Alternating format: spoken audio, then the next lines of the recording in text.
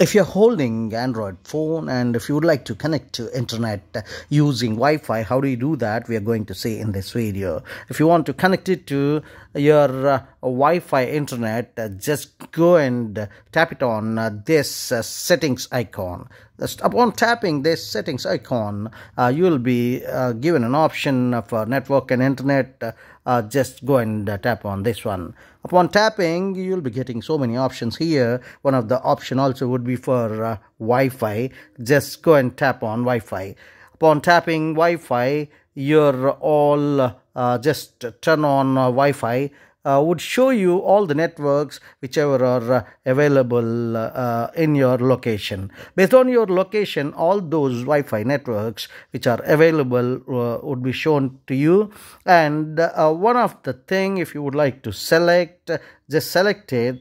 In this case, I'm going to select this particular Wi-Fi, wherein upon selecting my own preferred Wi-Fi network, this would be asking me to enter the password. Like in your case also, that may ask you a password if it is set for, or otherwise it would be directly connected. Since it is set with password, I had to give the password and show it to you.